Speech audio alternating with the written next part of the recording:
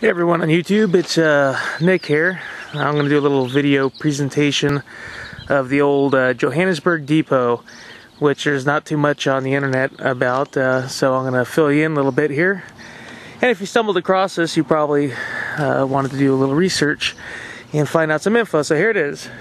This is the house here. This house is constructed of the second story of the depot, which is built in 1897. The original depot location was in the lot behind me. So there's two parts of the depot. There's this one here. This was the upper floor that was lowered. Basically the depot was dismantled in about 1935, 1936 or so. The upper floor was lowered down to the ground and preserved, which is what this is here. Now of course it's been altered a little bit and there's been some add-ons done to it. But the depot used to sit right in the lot right behind me.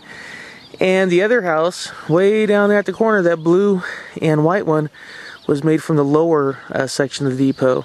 They gutted out the lower section because that was the freight room.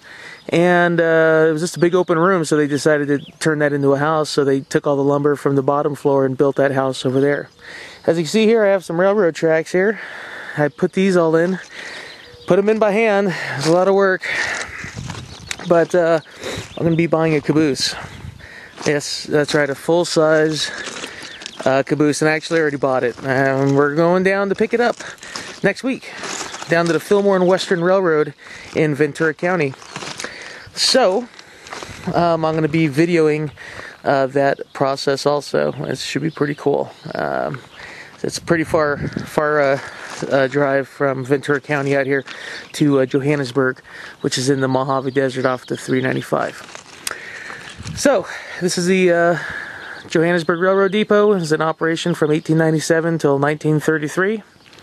And originally it was part of the Randburg Railroad. And in 1903, the Randburg Railroad got bought out by the Santa Fe.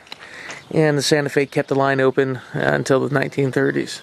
So a little bit of railroad history here in town. If you're ever in the area, stop by and check it out. We're 1 mile away from Randburg in the beautiful and scenic Mojave Desert.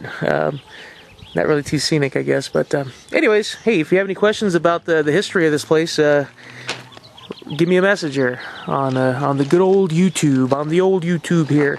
Anyways, hey, look forward to hearing from you guys, and have a good day.